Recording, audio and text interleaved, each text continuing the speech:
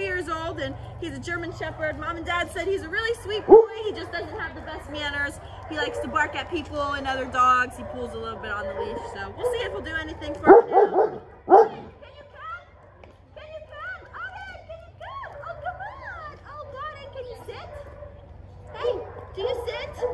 You're just a little distracted. Can you down? Can you down?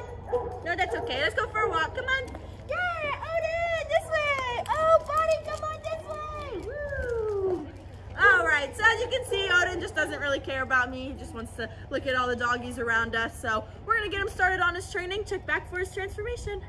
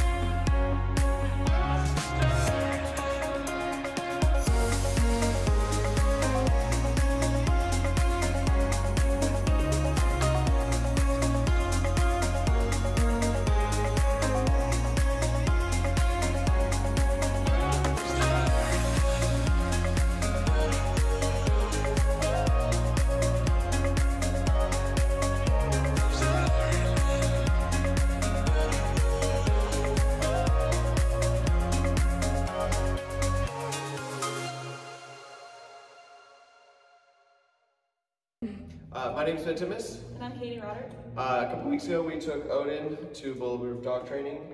He was never a bad dog per se, but he was he had trouble with distractions. We really wanted a dog that could not pull on the leash as much and really be easier to command and just have a lot of his commands just come easier for him and not have as many distractions. So far through the training, it seems like he did a great job. We were really pleased with Bulletproof. We loved the progress updates that we got. It helped us not miss him quite as much, and Madison was a great trainer.